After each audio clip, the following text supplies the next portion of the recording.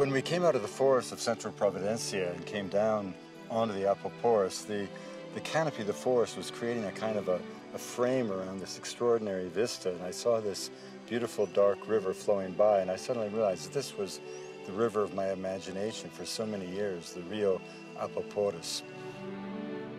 It's a stunningly beautiful river. It's neither too big nor too small.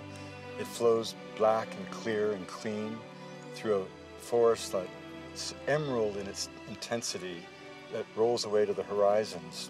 The river itself feels like a serpent, ever changing as it moves through. And because the river is dropping so quickly with so little rain, you could see the challenge of moving up and down the river. Rocks are everywhere just beneath the surface.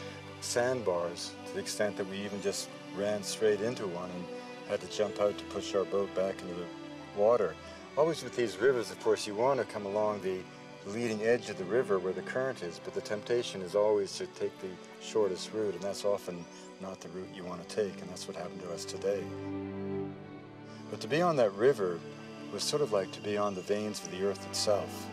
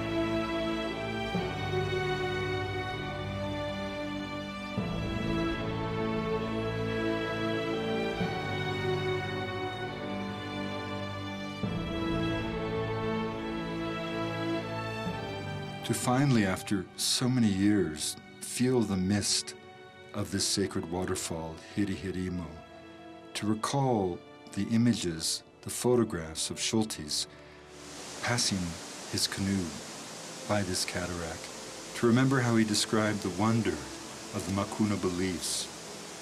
The Makuna say that Jirijirimo is sacred. What does that mean? It doesn't necessarily mean that they worship this waterfall. You and I go to a cathedral, not to worship the building, to be in the presence of God. And when the Makuna come to Jirijirimo, that is what they're feeling.